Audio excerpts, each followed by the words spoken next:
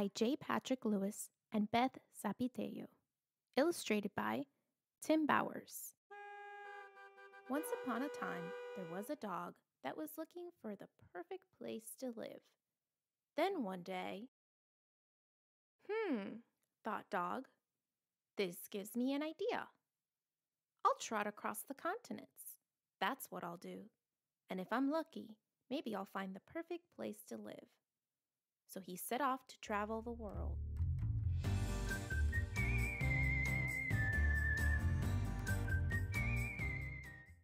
Dog first arrived in Newfoundland. There he found a Newfoundland. She takes to water just like me, Dog barked. Who could ask for more? Just then, Dog remembered. Whoa, I've heard this furry giant can even be a lifeguard. All I can rescue is my dog toy.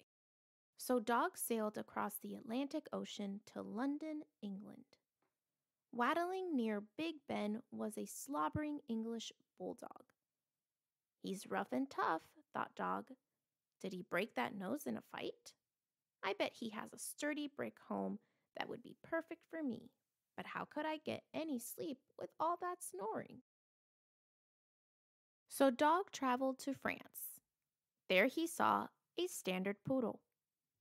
Puffy and poofy and spiffy, Dog marveled. But who wants to spend all day at the hairdresser's? Dog decided he just couldn't bring himself to parade around town without pants. So it was off to somewhere new.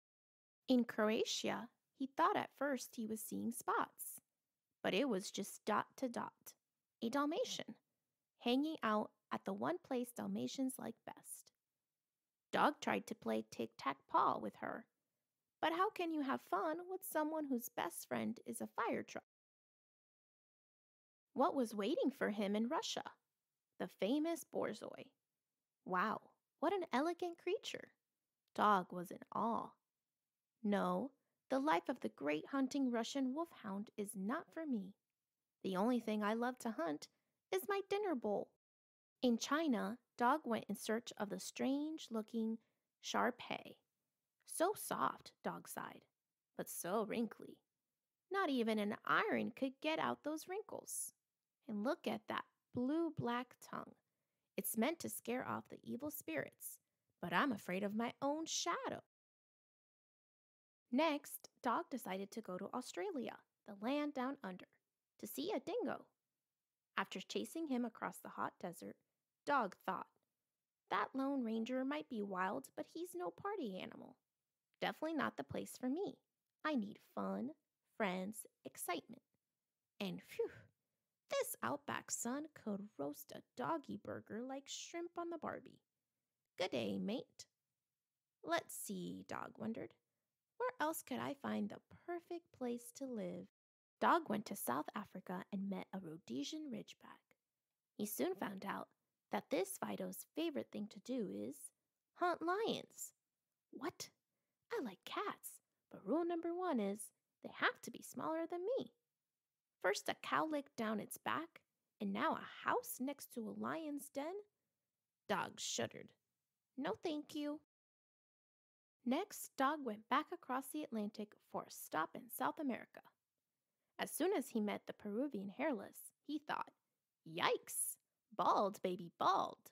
Put some clothes on, why don't you? Dog brushed up against the creature. Why, her skin feels like it's heated. I can see why she's a pampered pooch. She's a bed warmer for humans. But I need a room of my own. Then Dog traveled north to Mexico. Olé! Sí, sí, the Chihuahua. Muy adorable, cried Dog. She loves to sunbathe too. But I'd get squished inside a purse. Oh no, I definitely need a house bigger than a lunchbox. At last, Dog was worn out from his worldwide travels, and a little sad too, because he hadn't found the perfect place to live. He returned to his old neighborhood, walked over to his favorite park bench, rolled in the grass, and took a nap. When Dog awoke, he saw that somebody had left another newspaper on the bench.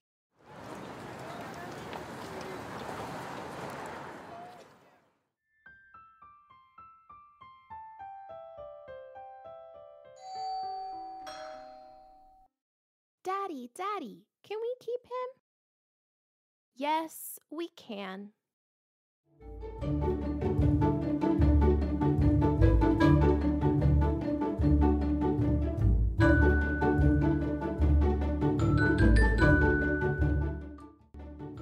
Don't forget to like, subscribe, and follow us on Instagram at AKC Education. To download the resource featured above, visit our Teachers Pay Teachers store using the link in the description below. See you next time!